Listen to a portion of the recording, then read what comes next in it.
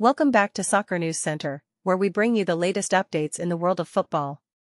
In today's video, we'll be discussing Manchester United's decision to part ways with Mason Greenwood and the response from women's groups. On Monday, Manchester United announced that it would be most appropriate for Greenwood to resume his career away from Old Trafford.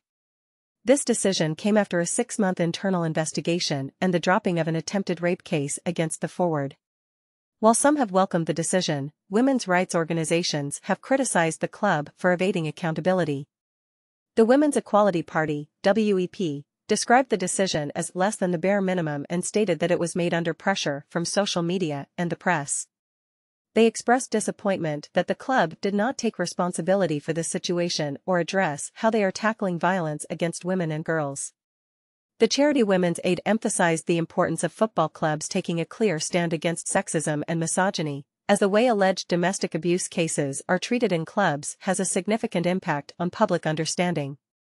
They called for action from the football industry, including mandatory training and clear sexual misconduct policies. In a joint statement, the Three Hijabis and the End Violence Against Women Coalition applauded the decision but highlighted that the issue goes beyond individual players. They called for accountability from the industries, clubs, leagues, and academies surrounding them, stating that focusing solely on the actions of players allows institutions to evade responsibility for enabling a culture of silence and impunity.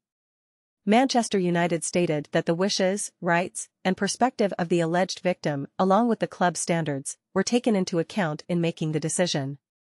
They acknowledged the difficulties with Greenwood resuming his career at the club and will now work with him to achieve that outcome away from Old Trafford. This decision has sparked an important conversation about the treatment of alleged domestic abuse cases in football and the responsibility of clubs and institutions. It remains to be seen how this will impact future actions and policies within the sport.